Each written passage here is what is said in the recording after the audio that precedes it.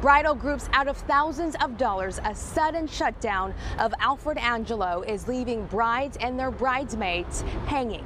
My wedding, four of the 6 of my bridesmaids don't have their dresses, but they've already paid for them in full. Morgan Butcher says each of those dresses costs about $300. They don't know if we're going to get a refund or if we're going to get the dresses at all. Actually, they're in that corner over there. I don't know if you'll be able to see them, but they're going to be the sequin ones. The news has her scrambling to make sure her wedding goes on as planned. Well, they didn't call me, and I didn't get an email or, a message from anyone. I actually found out because I saw a news article. After she did find out, she gave the store a call. I asked if they were going out of business. They said yes, they were closing at 6. Closing their doors for good that same day. She says she was sent a picture of who she needed to get in contact with, a picture of an email address. Tiffany Justice, KOCO 5 News.